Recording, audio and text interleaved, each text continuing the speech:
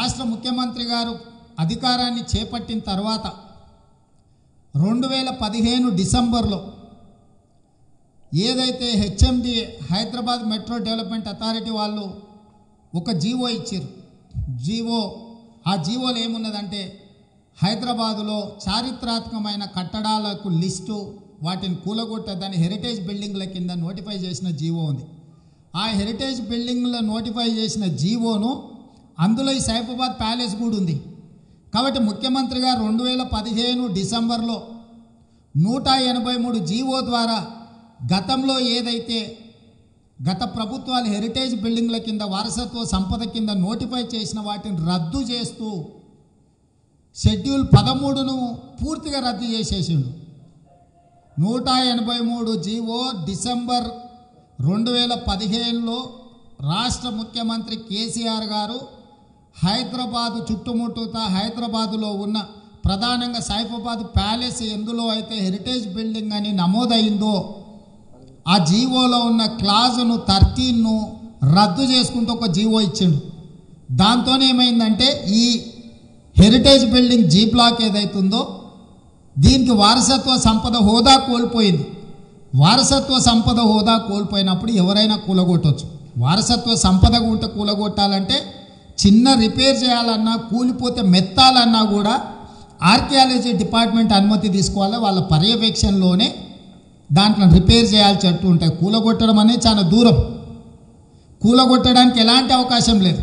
కాబట్టి 1888 అంటే 132 సంవత్సరాల క్రితం కట్టిన జీ బ్లాక్ అని ఇప్పుడు పిలువబడుతున్న సైఫాబాద్ ప్యాలెస్ను వారసత్వ కట్టడాల నుంచి 2015 డిసెంబర్లో 183 జీవో ఇవ్వడం ద్వారా కేసీఆర్ గారు దానికి ఉన్న హోదాను తొలగించిండు.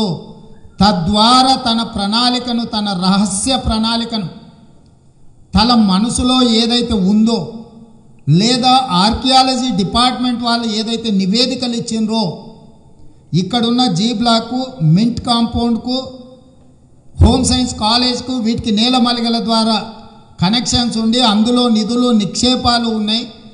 నిజాంకు సంబంధించిన వారసత్వ సంపద కొన్ని వేల కోట్ల రూపాయల నిధులు అక్కడ ఉండే అవకాశం ఉందని ఏదైతే నివేదిక ఇచ్చిండ్రో దానికి సంబంధించిన రహస్య సమాచారాన్ని ముఖ్యమంత్రి గారు సేకరించడం ద్వారా దీనికి ఉన్న హోదాను తొలగించిండు. ఆ తర్వాత ఇందులో ఉన్నోడు ఎవడింత పొడుగు కాలేదు, ఎవడు పొడుగైనా అందులో ఉన్నోడు. కాబట్టి ఇది వద్దు, అసలు తెలంగాణకు తలమానికంగా ఉండాలి సచివాలయం అంటే, అద్భుతమైన బంగళా ఉండాలి, ఈ శిథిలావస్థ కూలిపోవడానికి సిద్ధంగా ఉన్నాయి, వద్దు కూలగొట్టాలని ఒక వాదన తీసుకొచ్చి ముందు పెట్టారు. దీంట్లో వసతులు లేవు.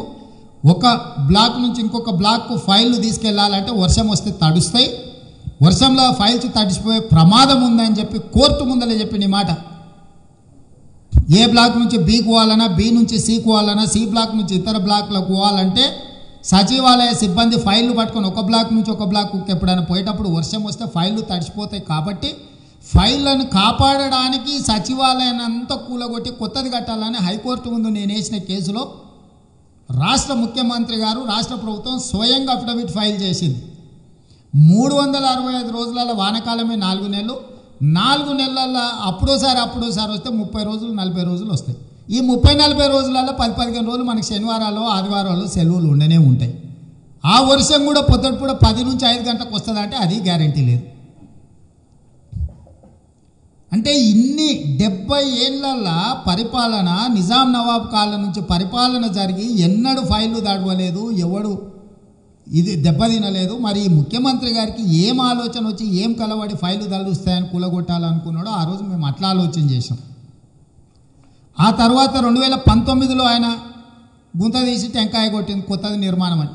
మేమందరం కోర్టుకు వెళ్ళి గగ్గోలు పెట్టాం ఈ కూలగొట్టడానికి లేదని. సరే 2020లో ఇప్పుడు ఆ ఉన్న స్టేను తొలగించింది.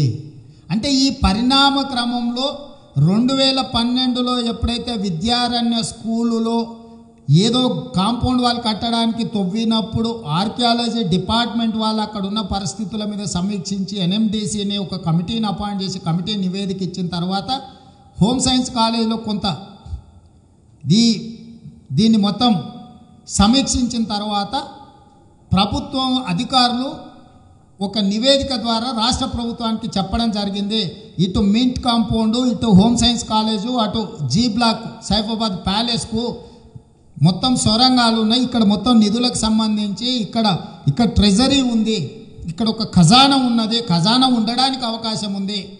దీన్ని పూర్తిగా ఆర్కియాలజీ డిపార్ట్మెంట్కి హ్యాండ్ ఓవర్ చేసి మాకు కావాల్సిన వసతులు కానీ ఇస్తే మేము ఈ ఖజానాను వెలికి తీసి రాష్ట్ర దేశ ప్రయోజనాలకు వినియోగిస్తామని చెప్పి ప్రభుత్వాన్ని అనుమతి అడిగి జిహెచ్ఎంసీని అక్కడ ఉన్న బురద మట్టిని నీళ్ళను తొలగించమని లేఖలు రాస్తే అధికారి ఉద్యోగం మూసిపోయింది తప్ప అనుమతి ఇవ్వలేదు.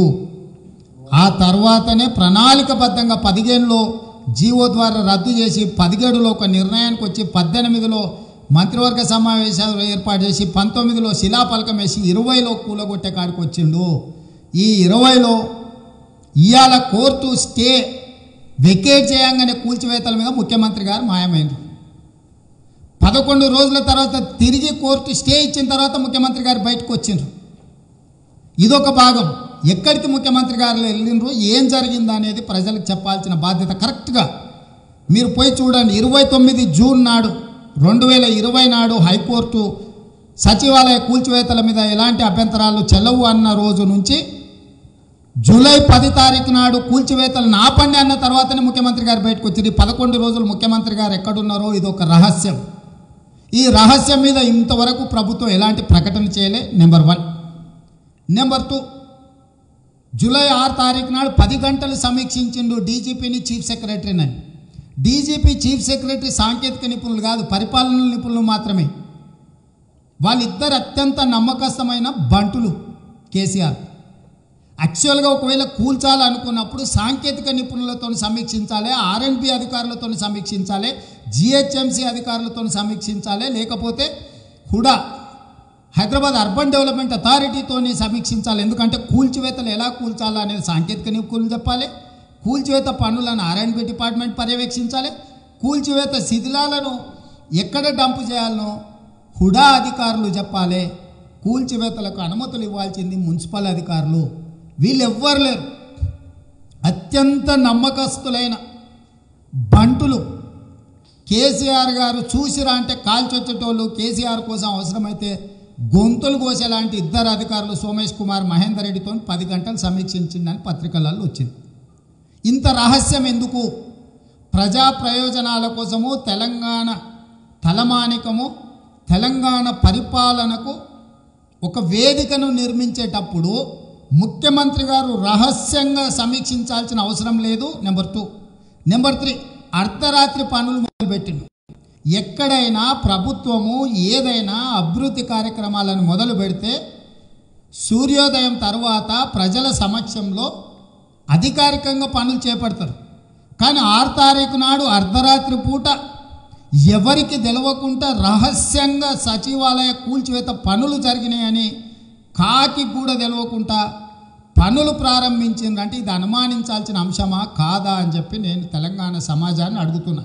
మనం గ్రామాలలో చూస్తాం, పాత దేవాలయాలు కానీ, పాత శిథిలావస్థకు చేరుకున్న రాజభవనాలలో కానీ గుప్త నిధుల కోసం తవ్వే వాళ్ళు మాత్రమే అర్ధరాత్రి పూట ఇలాంటి పనులను చేపడతారు. మనం గ్రామాలలో చూసినాం, ఎప్పుడో వెనకడికి రాజులు కట్టిన మందిరాలల్లో మందిరం కిందనో, దేవుడి కిందనో, లేకపోతే ధ్వజస్తంభం కిందనో మొత్తం తవ్వుతారు. నిధుల కోసం, నిధుల కోసం ఇలాంటి వేట చేసేవాళ్ళు అర్ధరాత్రి పూట నిధులు నిక్షేపాల కోసం తవ్వకాలు చేపడతారు తప్ప సచివాలయ కూల్చివేత అర్ధరాత్రి పూట మొదలు పెట్టాల్సిన అవసరం లేదు. ఇంతవరకు రాష్ట్రంలో ఏదైనా అభివృద్ధి కార్యక్రమం అర్ధరాత్రి పూట మొదలైందా స్వాతంత్రం వచ్చినప్పటి నుంచి ఈ రోజు వరకు? మరి సచివాలయ భవన కూల్చివేతలు 6 తారీఖు నాడు అర్ధరాత్రి పూట అత్యంత నమ్మకస్తులైన ఇద్దరు బంటులకు మాత్రమే చెప్పి ముఖ్యమంత్రి గారు ఈ కూల్చివేత పనులు చేపట్టిండు.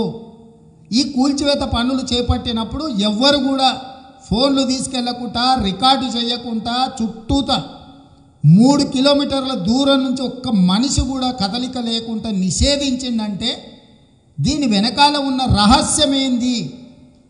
3 కిలోమీటర్ల పరిధిలో ప్రజల రాకపోకల్ని నిషేధించడం అంటే దీని వెనకాల ఉన్న మతలబేంది?